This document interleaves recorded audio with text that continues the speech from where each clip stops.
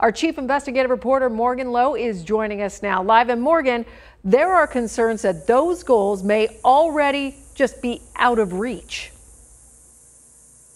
Yeah, Chris, right now we're testing about 15,000 people per day, and some of them are waiting up to nearly 2 weeks to get their test results. So we're talking about doubling and then quadrupling that number, and there's some real questions about whether our infrastructure can handle it.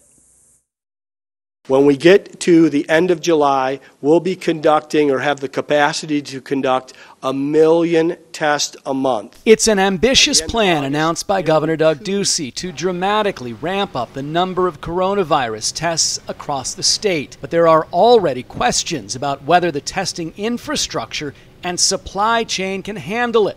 The turnaround time for some tests is pushing 2 weeks, and supplies are already running thin. I'm saying that we don't have enough personal protective equipment. I'm saying that we don't have enough swabs. Raymond Embry's operation tests more than 3,000 people every day, but he's struggling to find enough PPE. He's had to scour the internet looking for supplies, and he says he's tired of hearing government officials say there's enough to go around. The state's largest test site currently, based on volume, is not able to get personal protective equipment and has consistently asked for it. Then, we should stop allowing folks to say that it's widely available and there's no shortages, because that's not the case. We plan to do 2,500 tests per day at each of the 2 sites for a total of 5,000. Major General Michael McGuire says the National Guard will help with the surge in tests, which starts tomorrow.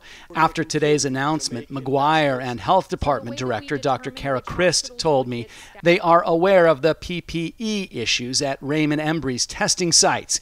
They're working on getting him some additional supply lines, and they believe there are enough supplies in Arizona for the surge.